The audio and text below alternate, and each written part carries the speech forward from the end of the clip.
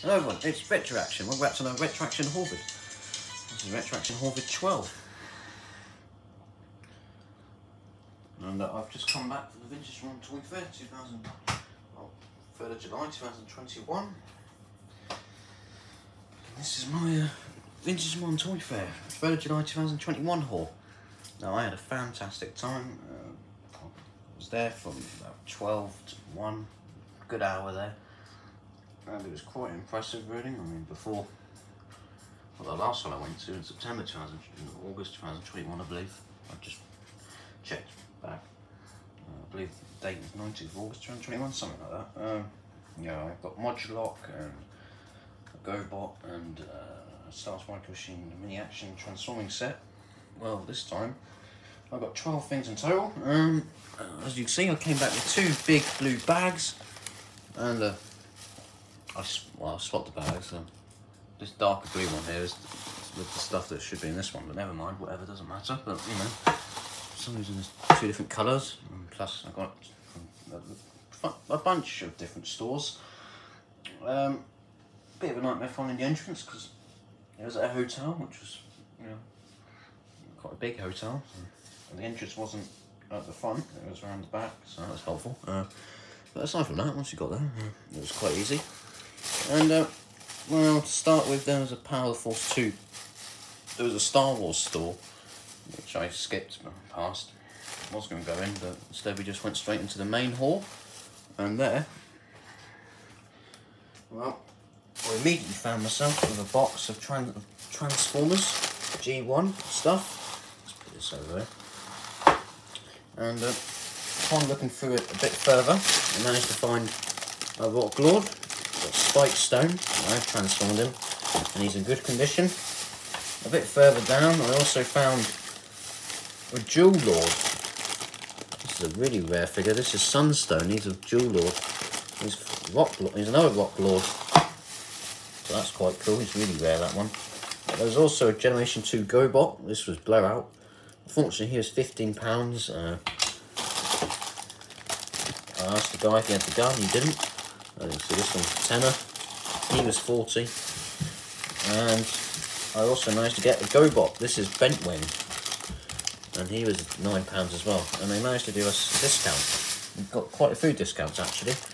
So here's one of the last GoBots. He's like a Series 3 one, 1986, 1987, somewhere around there. He's quite cool. He's like a World War II fighter plane. I think he's Corsair Air, something like that. Corsair, yeah. Spike Stone's cool because he's one of the Rockosaurs. Actually, I might have to say it again because of all the scrunching. Yeah, Spike Stone's cool because he's one of the Rockosaurs. Sunstone is really cool because he's one of the Jewel Lords, which are really hard to find. Like really rare Rock Lords. I think they might be the rarest, so that's cool. And this G2 GoBot. Well, he transforms like so. Unfortunately, this guy is Blowout, and he's the second Generation 2 figure I've managed to get. I don't know why it's so hard to find Transformers Generation 2 figures. So he's got a good head sculpt there, so yeah, I'm really pleased to finally get one of these. Really pleased, because and this is the best tour I've had in quite a while. In quite a while, so that's really good. So a great start. That was just the first store, so that's crazy. And I've already blown through what, £60 was that, I believe. We ended up saying we spent over 200, and we ended up having a discount of about £23 apparently. We've added it up to. Right, anyway, so now we continue with the next bit. The next store had more Transformers, and there's one that was definitely caught my eye the second I saw it, and that was G1 Blitzwing, and he's got his missiles, his sword, and his gun. He was £25 he was, and I've got him out. The plastic's nice, the die cast is really good. A bit loose at the turret. One of the tail fins are broken, one of these parts, if you can see there, that one's whole. That one isn't. That's the only downside to it. And the gun tote doesn't stay up. But aside from that, it was fantastic. And I've since transformed it since coming back. And it works well in robot mode and jet mode. The only issue is really the broken tail fin. And in fact, I'm just going to show you a few pictures that I took when I was there. I did see this guy, Predator Falcon, with the gold plastic launcher. There is me with Sunstone there, and there's Hunger as well. And there's also this giant lot of Masters of the Universe figures. I can get this to zoom in. Zoom in. You see there, I've got loads of Masters of the Universe figures. There's Visionaries as well. I mean, they've got Squeeze back there. Too Bad. It's a Stone Rock On, I think. Yeah, loads of them. Got Visionaries Lancer for £80. Down here is the Sky Claw, which is a bit of a shame because as I passed this store, which I got Blitzwing off, obviously there was another £25 added to the total, and as I walked past, I noticed there was a Sky Claw with Mork Dread for £40 in Visionary Sky Claw. And a bit gutted really that I didn't see that earlier, because I probably would have picked that up instead, or maybe picked it up as well, I don't know. Well, unfortunately I missed my chance for that. And back there is Capture Chariot, which I believe was 150 quid, and you can see we've got T16 Sky Opera and some other kind of stuff. And we come on to this next. Unfortunately it's quite a bad photo, but this was trying to capture the Micromasters. I don't really know why I took that photo. I don't think I even nearly took it at the time. Yeah, there you go. And you can see there's a Pretender Road Grabber there. And finally, I managed to get these, but we'll get to that as it goes on. So that is it for the second store. And then I come onto that store, the Micromasters, of which, for some reason, the Constructor Squad showed up with the store on Blitzwing. The store Blitzwing was on, and they were selling the complete set, all six,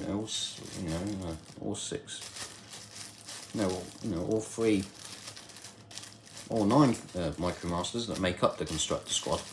Selling all of them together for £16. Here, well, I managed to get Sea-Watch, but at one point I also had Eagle Eye, Sky High, and Treadbolt, which formed the Air Patrol, minus Blazemaster, who wasn't there. And for some reason they sold all of them separately, £8 each. So, you know, they didn't sell the Micromasters as a patrol or as a squad. They sold them as individual figures. They sold them individually, which was really annoying. Yeah, so that was a bit disappointing.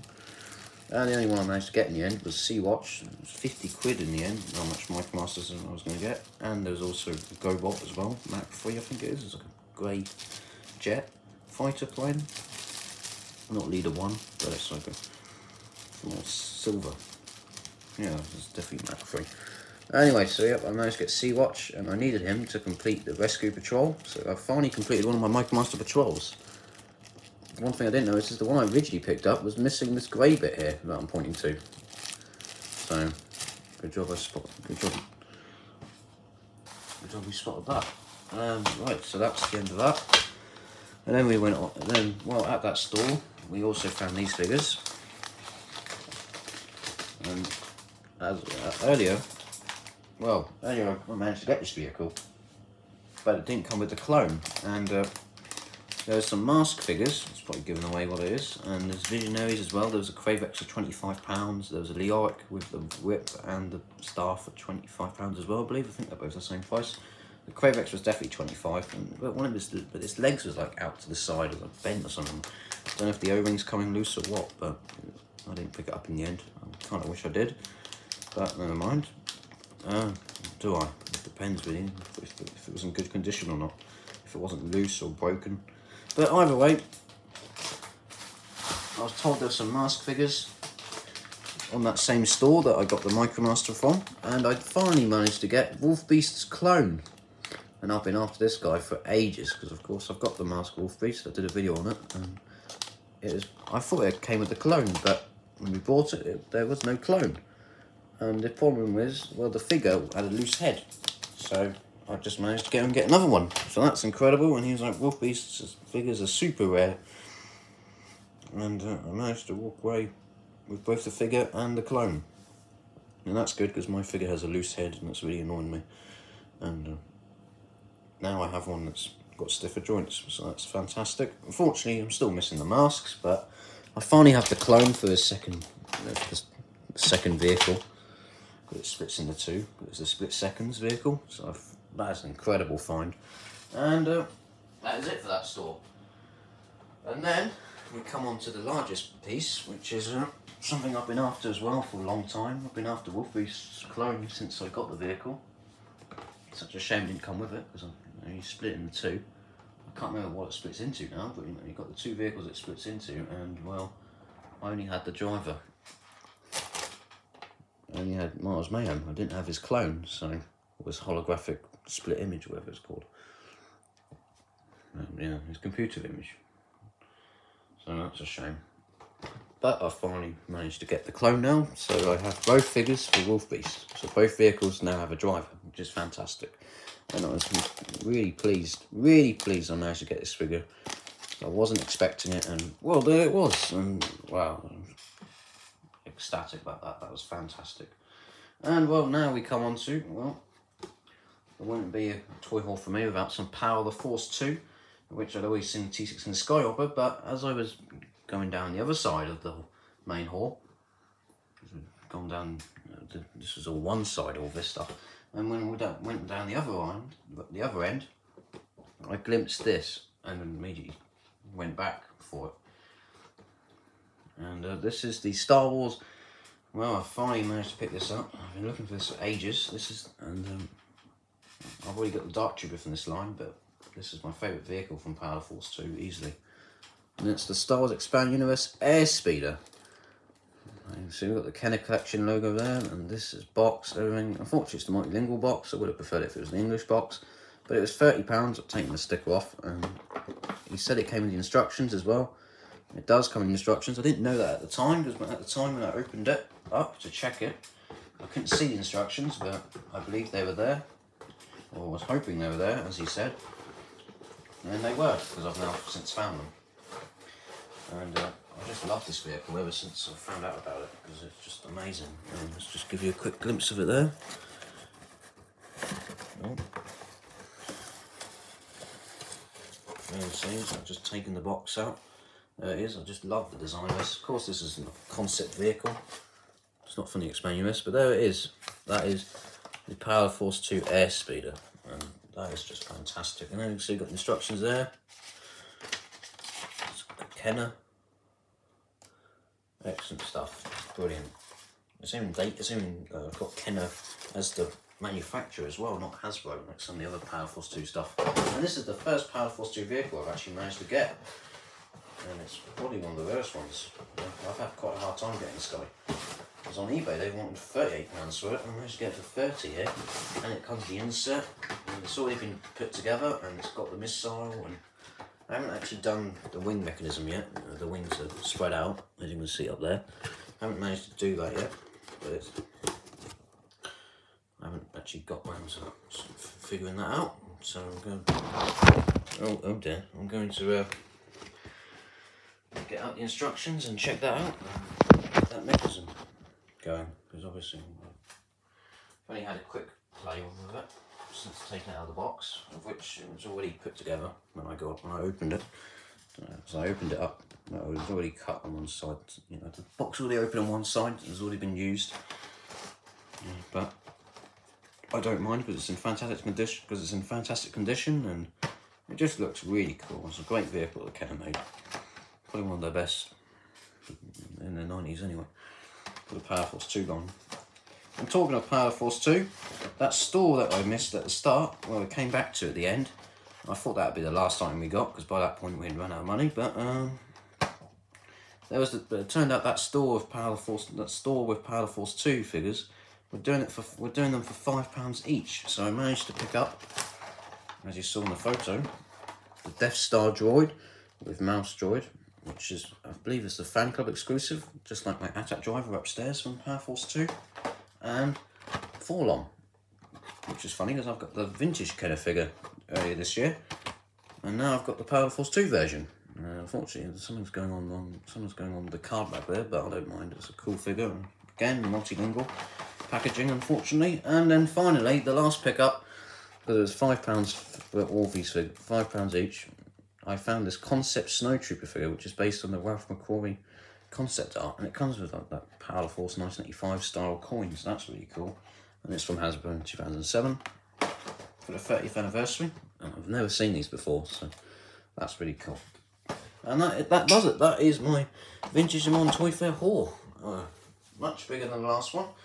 I've finally got my much sought after Power Force 2 Airspeeder. I really love that vehicle, and to finally get it is amazing. And I finally completed my Wolf Beast, well, as far as I want to complete it anyway. I don't really care about the masks. it's just good to have both drivers, both figures in. Got more Rock Lord, which is always great, and this guy is elusive. I do want the Dual Lords, and finally managed to pick one up. G1 Blitzwing is fantastic. Not many Transformers this time around, but there were tons of G1s there. But you can see, I spent a lot on all the other stuff, so I couldn't really come back with a huge ton of G1s alongside all this. So you know, there was a Dreadwind for £50 and the same at the same store that Blitzwing was at. The same stall that Blitzwing was on. And I passed on that because 50 quid for Dreadwind is a bit steep in my opinion. There we go. This G2 GoBot would have been nice if it came with a gun. He's £15 unfortunately. We did get a discount on most of this stuff, I believe. Yes, we might have got a discount on, but we definitely got a discount on all these. These were 75, I believe. All the stuff we bought at first, from the first store we went to. I believe we got 60 for that. They let us get a discount, and they let us get a discount with Blitzwing. I think, anyway, these guys definitely got a discount on the Wolf Beast and that Micromaster. Yeah, so this has been Retroaction with Vintage Bond Toy Fair, 3rd of July 2021. My haul. And it's just been a fantastic day and a great hour. And what better than seeing all these vintage toys and a whole venue and full of them, and you know, it's just incredible to get out and shop for vintage toys, because as much as it's, you know, fun as it is to look on eBay and just order stuff off eBay, well, that doesn't beat going out and getting stuff yourself. And it's just a great experience. Yeah, this has been a fantastic time. I had a fantastic time, and I love G1 Blitzwing, he's great. Definitely going to do a review on him soon. Finally got another Generation 2 figure. I've finally got one of the G2 GoBots. More Rock Lords, which is always great. More GoBots. And finally completed my Wolf Beast. Well, as far as I want to complete it anyway. So yeah, this has been Retroaction Haul 12. Thank you very much for watching, and what a great day. And I can't wait to go to the next Vintage One Toy Fair, which will be in November. It's just great. You just can't beat it, really. It's a fantastic experience, and I'm really pleased with everything we've got. And more Power Force 2 is always nice. And yeah, just great. There's loads of stuff this time. I think this is the most I've ever seen at the Vintage One Toy Fair, to be honest. There was like 4 stores with G1 Transformers, just G1 stuff, and maybe a few. Well, there was modern stuff as well. But there was entire boxes of G1 Transformers, and there was all 5 of the Dinobots, or 4 of the Dinobots. I checked Grimlock, he was £70. So, you know, there was a great variety of stuff, loads of stuff to choose from. It was really good, and I think that's the best it's been in a while. So, yeah, hopefully it continues to be better. It continues to be. Right, anyway, it's been Retroaction. Thank you very much for watching. Had a fantastic time. It's definitely one of the best hauls I've ever managed to get at any retro toy fair or toy show. It's just such incredible haul. It's phenomenal and definitely worth it. Great day out. Right, anyway, this has been Retroaction. Thank you for watching. I'll be back with reviews on some of this stuff soon. Bye for now.